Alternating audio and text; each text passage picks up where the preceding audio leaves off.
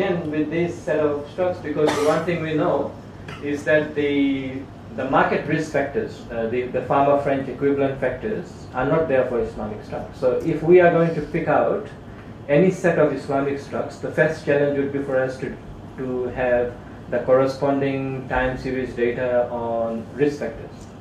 Okay? And of course, once you have the data, it's just a matter of computing them. So we also compute the small minus big firm, high minus low book to market ratio, and betting against beta factors. Right? So we have 3 market risk factors. The idea is that any profits you get, you should put them to a test of whether the profits you are making are due to the risk you are taking, or is it due to the mispricing of stocks. That's a central question, a fundamental question in empirical finance. Right? Simply saying that you make profits is fine, but then what are the determinants of profit? So we also compute that for later use in the paper. Okay. Yes, so this one is the monthly data and has got 532 Islamic stocks from January 1974, so much longer sample. This one. The Asia Pacific story we discussed was from 1980.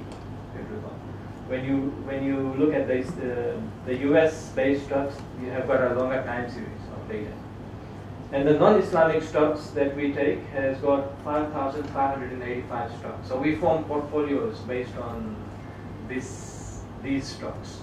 So much larger data set we're looking at, completely different sort of market. Okay, so here are the main findings. Momentum profits of Islamic stocks over that 1974 to 2014, whatever we use, is about 10.56%. So these momentum profits are the momentum trading strategy developed and widely used in this literature. It was developed by Jagdish and Pittman. So whenever you see momentum, they are the ones who are referred to. Non-Islamic stocks, so those 5,800 non-Islamic stocks, if you were to invest in that, you would have made as a historical investor 8.88%.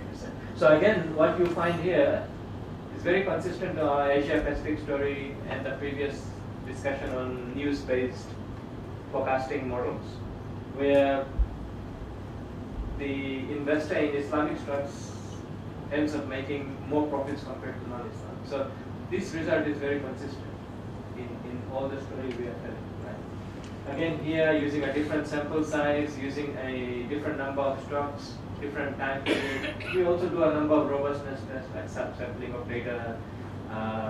We take away the global financial crisis period. So all those, it's a big paper. We do lots of other results, but I'm just sharing you the main result. What we also find is that profits decline with size, and they are maximized for the smallest size portfolio. So if you were to invest, remember the question we posed, should you be investing in small size Islamic stocks or large size? The answer is yes, small size. The smallest size portfolio will give you 14.5% return. If you ignore that and just invested randomly, you're going to get about 10.56%. So you can easily make 4% per annum more profits by choosing a portfolio of small size stocks. Should you be, like what we have, should you be investing in low book to market or high book to market portfolio of stocks? What we show is that if you were to choose a low book to market portfolio, you're going to make about 17.16% return. So you see how when you know the specifics of where you want to invest, you can maximize your profits. Right? From knowing nothing about the characteristics, you make only 10%.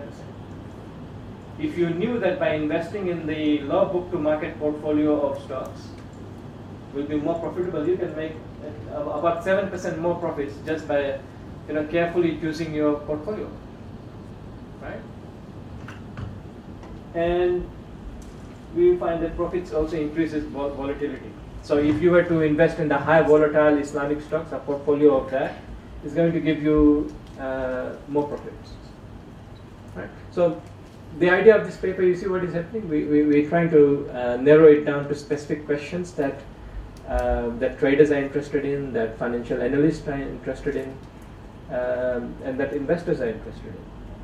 And this is the paper about answering those sort of questions, not only statistically, but also economically. About when we say economically, it means in terms of profits.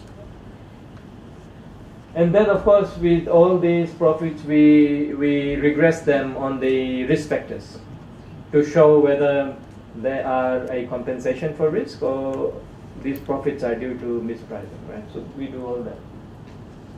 Okay, so our existing projects, so these are the projects we have already done. The existing projects, we're doing 3 more things at present. One is the shock spillovers.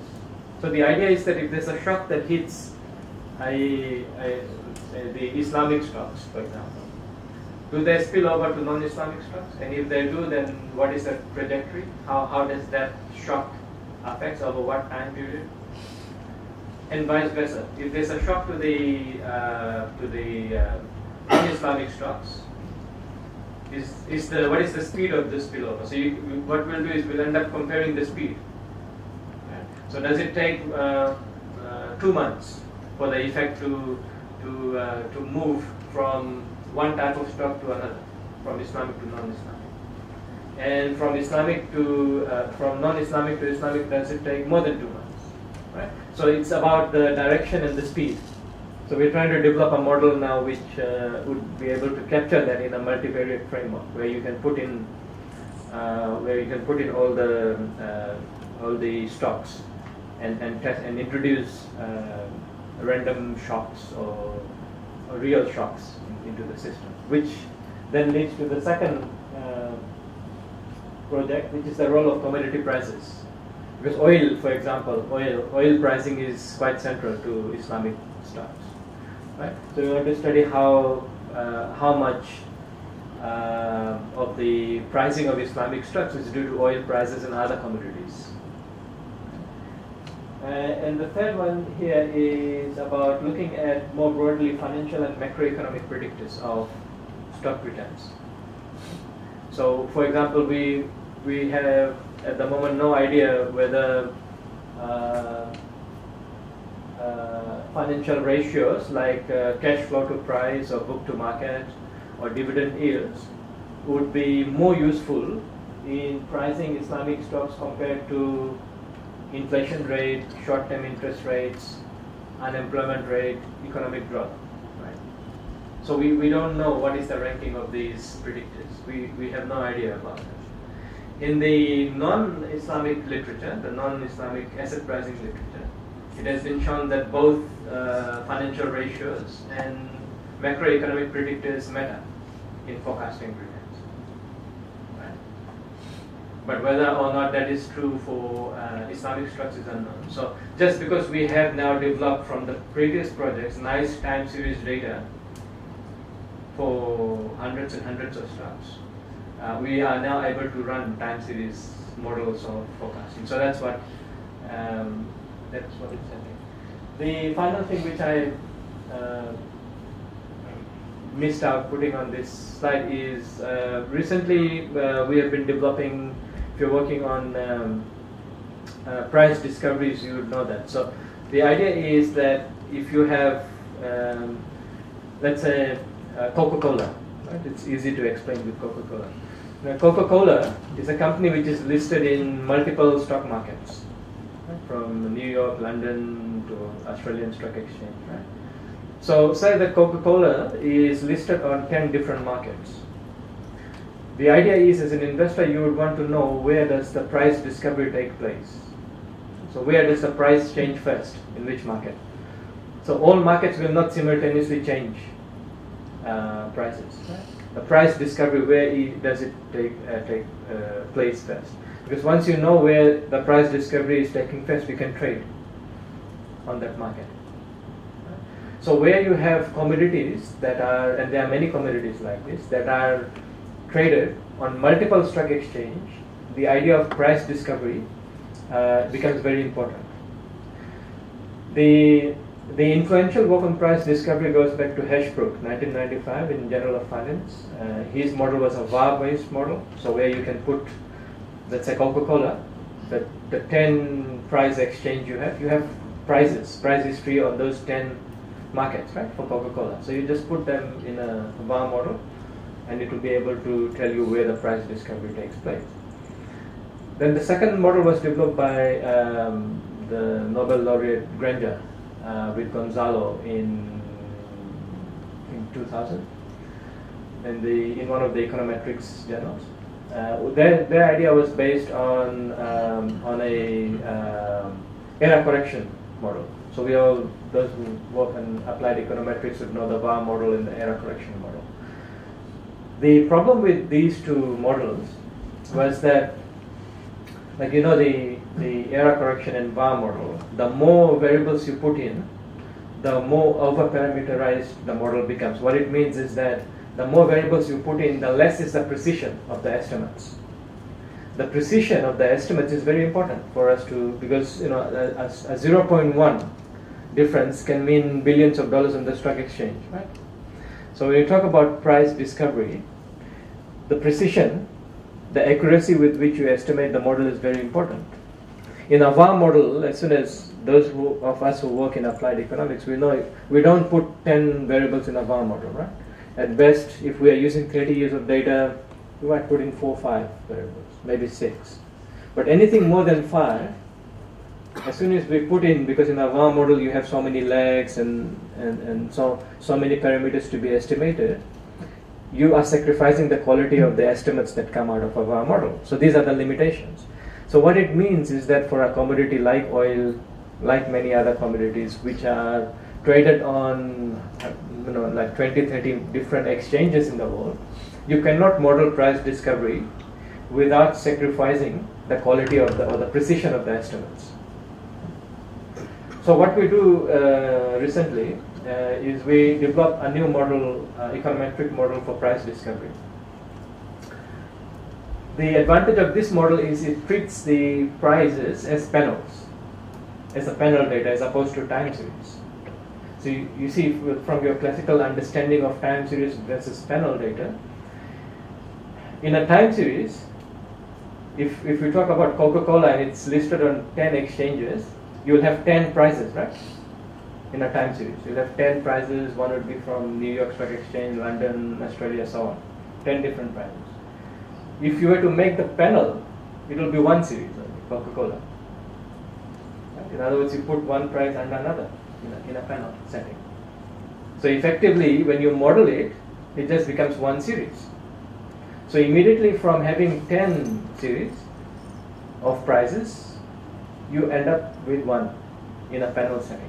So what we developed here is a panel-based approach to modeling price discovery. In that case, if you have a panel, it doesn't matter. If you have 100 markets, you can put 100 markets because there will always be that one series. You talk about Coca-Cola, if it's listed on 100 different markets, you'll have a panel of 100 prices, but only one series.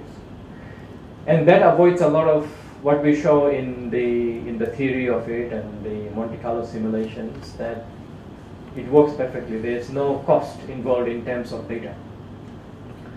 So what is the relevance to Islamic finance? Well, that's the econometrics I've just told you. You see that the work that I just presented here, in many cases we're dealing with, the minimum we deal with is about 188 stocks. There's no way, if I wanted to, if the question was, and this is one reason why no research has been done on this, if the question was, out of those 188 Islamic stocks, which stock leads the price discovery process, there's no way of finding it out, because you can't model 188 stocks, 188 time series price data in a VAR model, right? Or in an error correction model. You can't estimate it. It's simple as that, right? You can't estimate a model with 188 variables, isn't it? It's impossible. You can't do it. But this model that we have just developed, it's a panel based. You can put all those 188. It will just be one variable of 188 prices, one below another. That's the way to picture it. You have one below another. That's in one series. So you can use this model now that we have just developed to test for price discovery, regardless of, you can put in those 5,000, 6,000 US stocks that we talked about. Yes, it will take the computer maybe 20 hours to run them, but computationally and theoretically there's no issues in estimating that.